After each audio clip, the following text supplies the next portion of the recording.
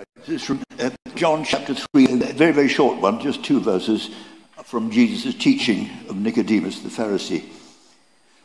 For God so loved the world that he gave his one and only Son, that whoever believes in him shall not perish but have eternal life. For God did not send his Son into the world to condemn the world, but to save the world through him.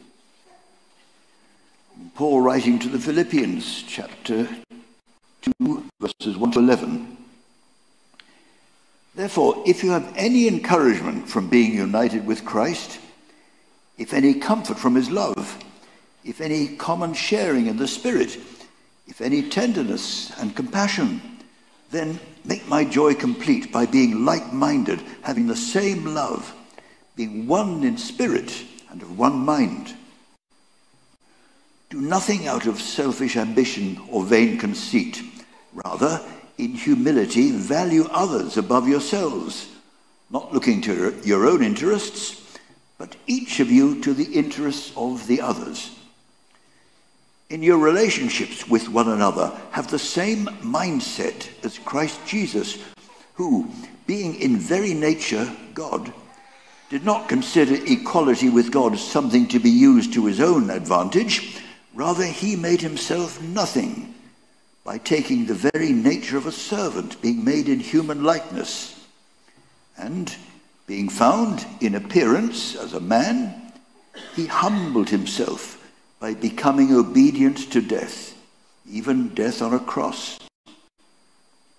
Therefore God exalted him to the highest place and gave him the name that is above every name, that at the name of Jesus every knee should bow in heaven and on earth and under the earth, and every tongue acknowledge that Jesus Christ is Lord, to the glory of God the Father.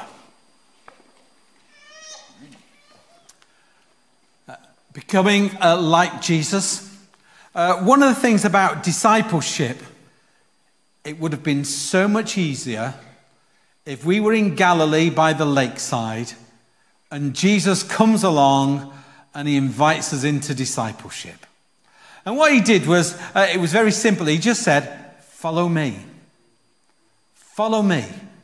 That's all you had to do.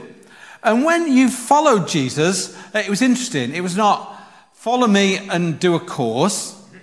Follow me or go along to the School of Discipleship at the diocese and do this training, or attend a meeting, or sign on the dotted line. Discipleship meant following Jesus into everything. You got to see what Jesus was doing. You got those intimate times of reflecting on, why are you doing that like that?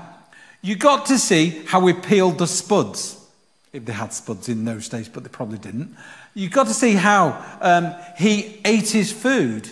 You got to see how he dressed himself. You got to see how he would go to sleep. It's about being with Jesus in the whole of life. As he called people to follow him, there was this something of look and see, but there was also an expectation of look and see what I'm doing, now go and do. They became just from passive observers to active agents for Jesus and his coming kingdom. And I do love the outline that you've got around discipleship. Discover God through Jesus. And then we're into this next mast of the little ship, which is become like Jesus and then live like Jesus lived. Wouldn't it be so simple? If we were just there, back in those days, we would be the best disciples ever, wouldn't we? I know I would. You would as well, I can tell.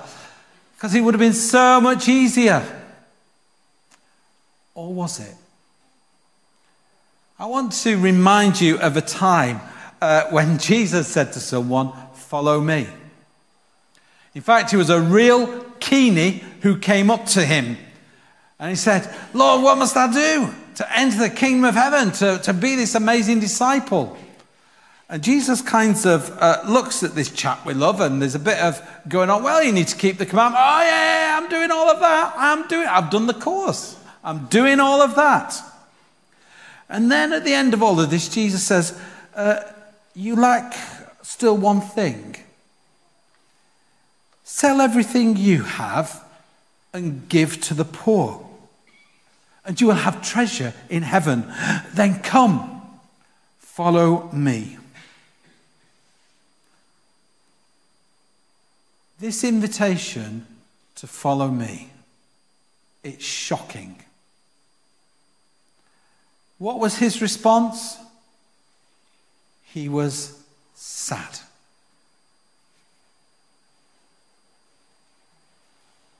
Following Jesus, and it evokes sadness. Why? Well, it really is the rub of discipleship here. Jesus, in verse 23, says, when he heard this, he became very sad because he was very wealthy. And Jesus looked at him and said, how hard it is for the rich to enter the kingdom of God. It's hard. This is a real rub of discipleship. How on earth can we get things right in this whole area of wealth and possessions? Well, hopefully we'll have a bit of a better idea. But I do want to wave a little flag. It's not the easiest thing to do.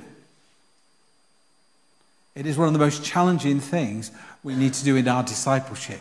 But I want to say it's one of the most rewarding things in our discipleship if we get this right.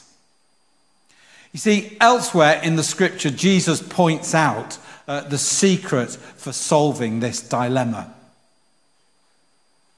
of the hardness of it all. He points out the older woman who's coming to bring her offering in the temple. And she dropped two tiny coins into the offering.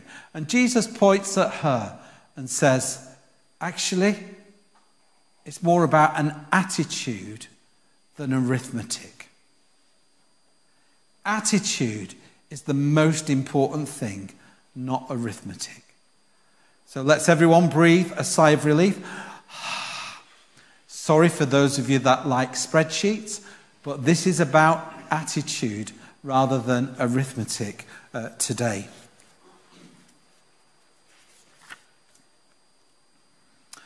So what is the foundation for our attitude?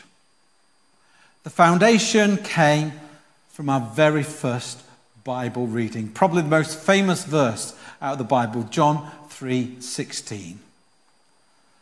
And it emanates from love. For God so loved.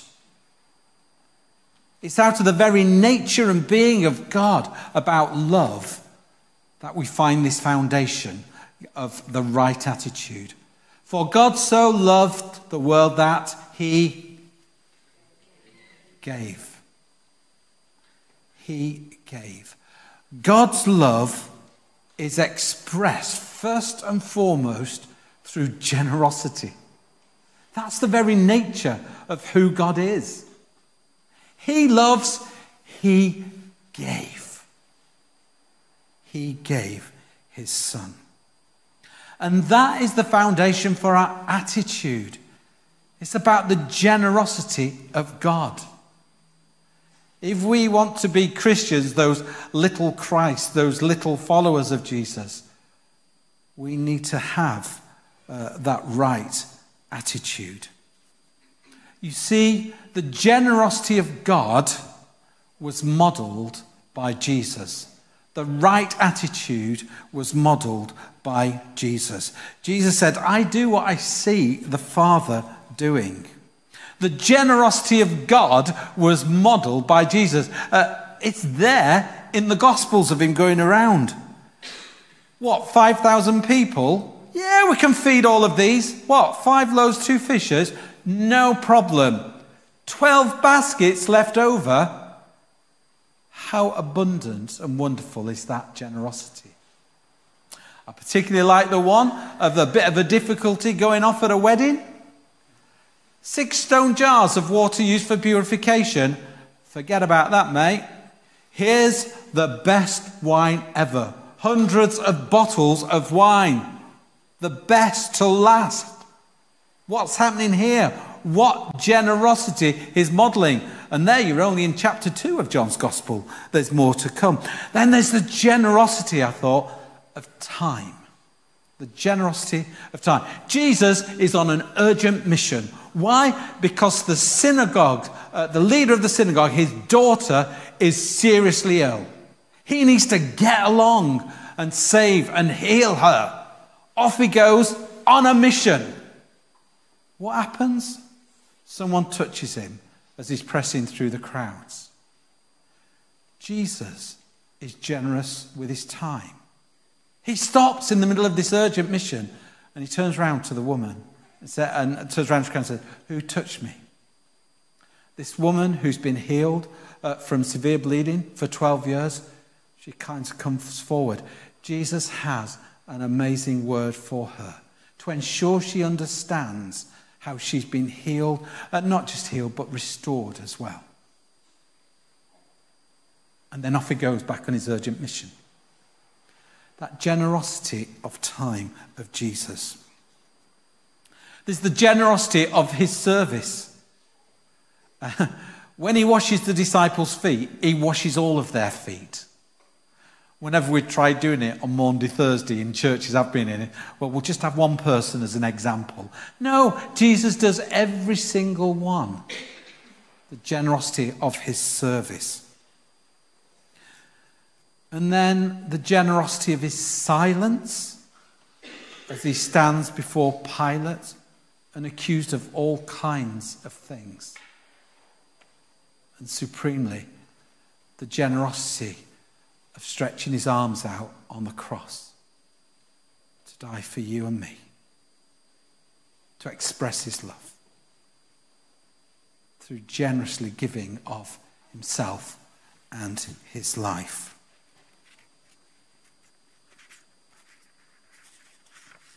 His generosity. Those disciples who were following him knew it. They experienced it. And they were challenged enough to live it out. And so we come to our second reading, Philippians, which verses are known as the Philippian hymn. It wasn't written by Paul. It was written by, well, it was one of the first hymns and great affirmations that they sang and said in the early church. That's why in an old-fashioned Bible, as in paper one, it's written out funny. Because it's a hymn Paul is quoting. This is some real truth about Jesus. One of the first things that's written down about the attitude of Jesus. We see it written down. In your relationships with one another, have the same mindset or attitude as Christ Jesus, who being in very nature God, did not consider equality with God something to be used to his own advantage. Jesus, yes, he was the Son of God. Yes, he'd come down from heaven, was incarnate, lived amongst us in non-theological terms. Jesus was selfless. He didn't look to his own interests and what he deserved. He was selfless in his humility. Rather, it goes on in verse 7, he made himself nothing, taking the very nature of a servant. When it says he made himself nothing, there's a big theological thing going on there in the Greek word, ekenosis, which means he emptied himself. He emptied himself. He didn't kind of hold on to some stuff. He gave everything as he emptied himself for the sake of others. And being found in appearance as a man, he humbled himself by becoming obedient to death, even death on a cross.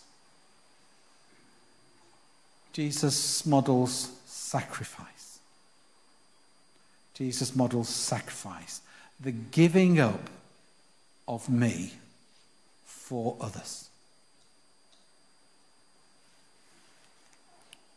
Jesus models that generous attitude.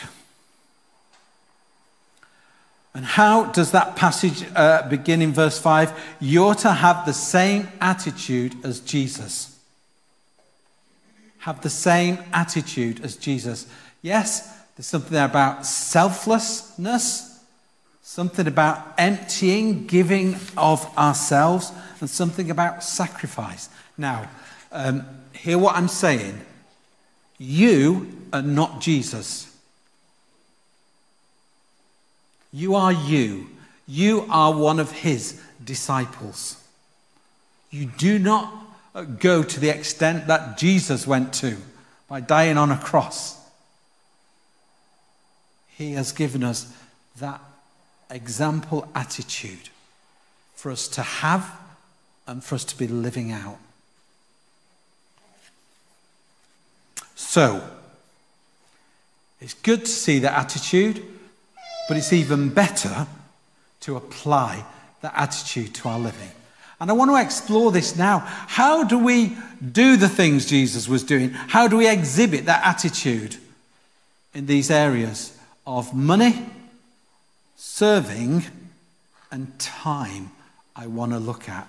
How do we exhibit that generosity? And I'm going to deal, first of all, with money. I love talking about money, especially in a cost of living crisis.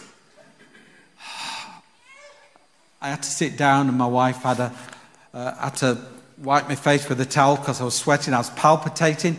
The price of cheese, how much that's gone up in the shops. I'd not been shopping for a few weeks and it's kind of, have I got the wrong currency going on here or something? We're in a cost of living crisis. And for some of you, it really is a crisis. Or you know people for whom this crisis is not just real, but it's tragic. I want to begin with some good news about money. The first thing about this is we've got a freedom about money. Scripture tells us. It's not yours. It's actually God's. 1 Chronicles 29, David says, yours, O Lord, is the greatness and the power and the glory and the splendor, for everything in heaven and on earth is yours. All that I have isn't mine. The good news is it's God's.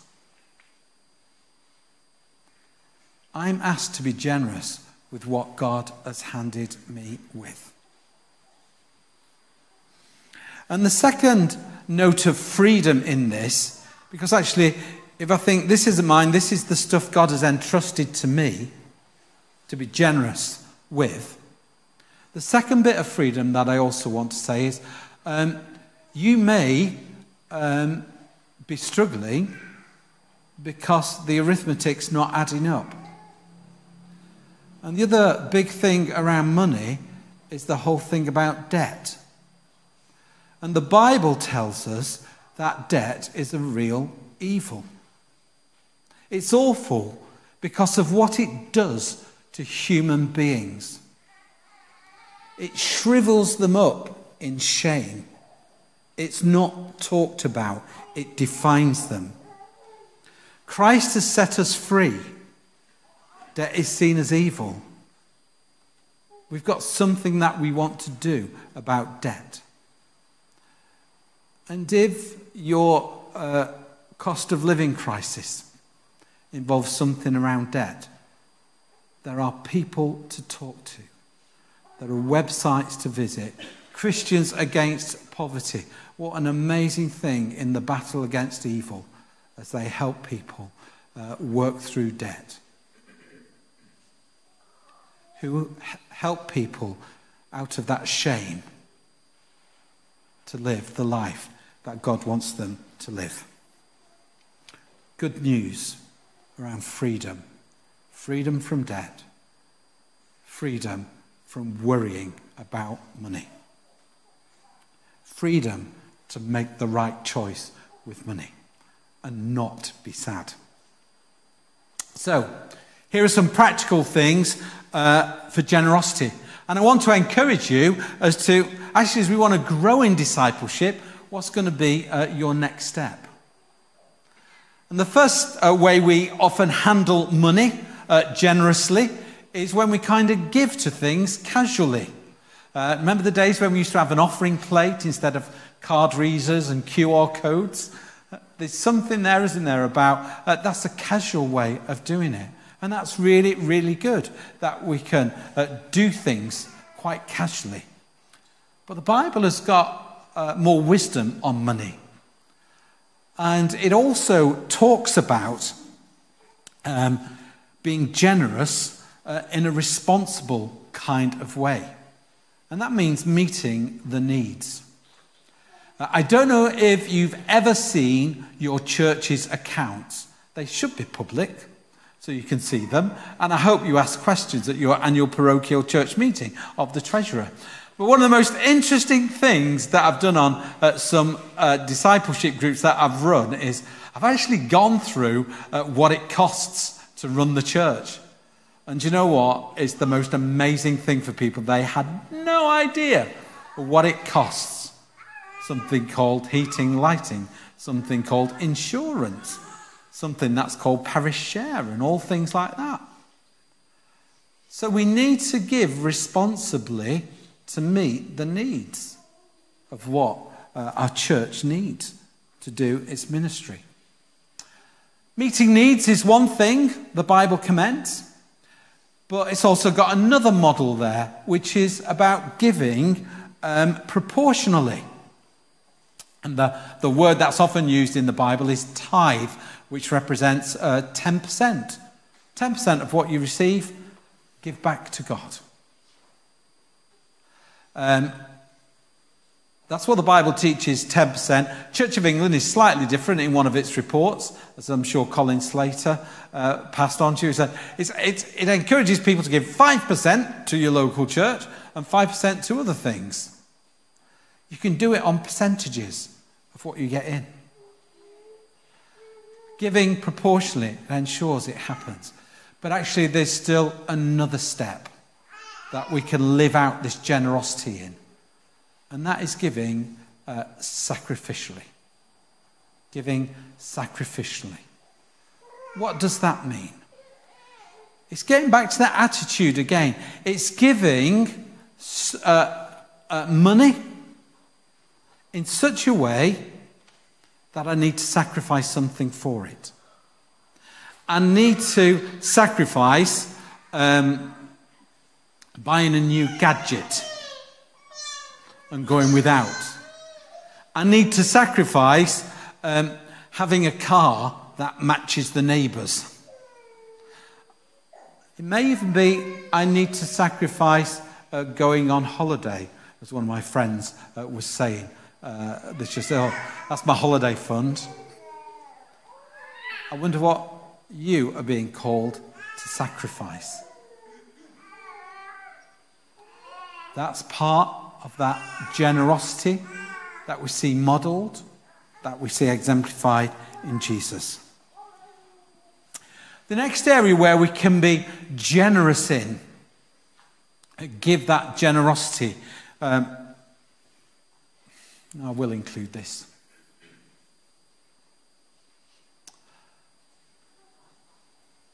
Sacrifice about attitude. And generosity comes from love. For God so loved, he gave. Do you know what the greatest thing I ever received was? It was actually nothing. I remember my mum and dad, they were very proud. Their son, first one in the family, is going off to college and university. I remember getting out of the car and getting all my bits together as a student. And I remember my dad saying to me, he says, Richard, I'm sorry, we've got nothing to give you because I've been unemployed for quite a while and things have been tough at home. And he says, you know I would give to you.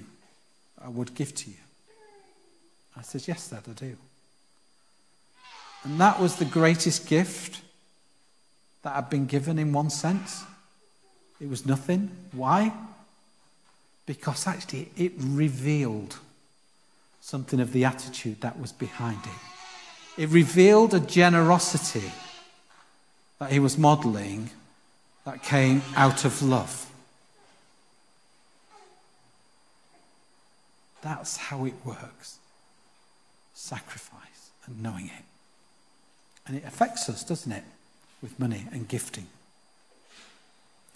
The next area, serving.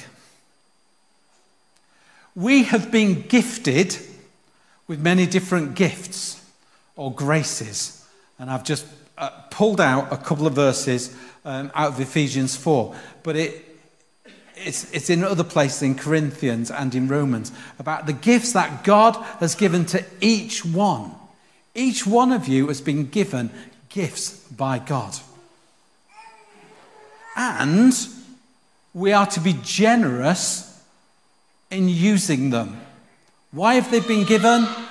They've been given for works of service so that the body of Christ may be built up. I wonder how many of you have got a gift left in your living room from Christmas that's still wrapped up. Anyone fall into that category? Yes, because do you know what? When someone gives you a gift, you open it and you use it. The same with the gifts that God has given each of us. We are to be generous in how we use those gifts, in serving. Why? Because they're for another. How can you be generous in how you serve? Finally, I want to think about time. It's a bit of a weird one, this, bear with me. Some of the most important turnings in the ministry of Jesus came from people interrupting him. Came from people who had a different agenda for what Jesus was trying to do. We've already said that woman who reached out to touch him. Then there's the time when some Greeks come along and say, hey, we want to see Jesus. And that reveals the great passion journey. Now as the Son of Man, going to be exalted. And I also think of another one which ties it in. Interruption is heading up to Jerusalem. It's going to be Passover. It's a really important time. And he's walking along and he eyeballs somebody out of the corner of his eye stuck in a tree. What's his name? Zacchaeus. Come on down, I'm coming to your house for tea. Isn't it? This ties us into the beginning with the rich young ruler. Who then can be saved is what the disciples say. How does that encounter, that interruption by a guy dangling his legs from the branch of the tree above Jesus, what happens? Today, as he throws a feast for others, as he gives generously of all the money he's got and more, salvation has come to this house. Who then can be saved? Jesus, in his time, he stops to look at these feet dangling in front of him. And I just wonder, how are we allowing ourselves to be interrupted? How are we allowing ourselves to respond in time? And this could just be sitting down with someone for a chat.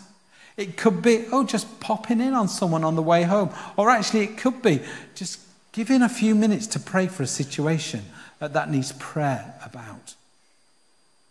How are we allowing to be generous with how we use our time. In one sense, it's a bit of an inverse you often find with money and time, isn't it? There's this thing of cash rich and time poor, or plenty of time but nothing to finance it with. I've got youngsters who are student or just come out of student things, and they're kind of negotiating this kind of thing. But time is the same as money. It's about our attitude. What you can do with time is spend it just as you can spend money. But what attitude are we adopting in order to be generous? This is really crucial. And this, I'm saying, is one of the most big steps in discipleship. We need to learn to be generous. Because if we get it right, if we become like Jesus in our attitude of generosity, we do two things. Become more like him, we become closer to God. For where your treasure is, there your heart will be. If our treasure is with God, our heart will be with God. We'll be closer with God. And we will be closer with one another. Why? Because we are loving one another even more and even better. Becoming more like Jesus through an attitude of generosity. It's a challenge. I don't want to say it's easy, and I can't say switch it on. It's a discipleship journey that we walk on, and as with most journeys, some legs of it are more difficult than others. That's why we need to pray for the Holy Spirit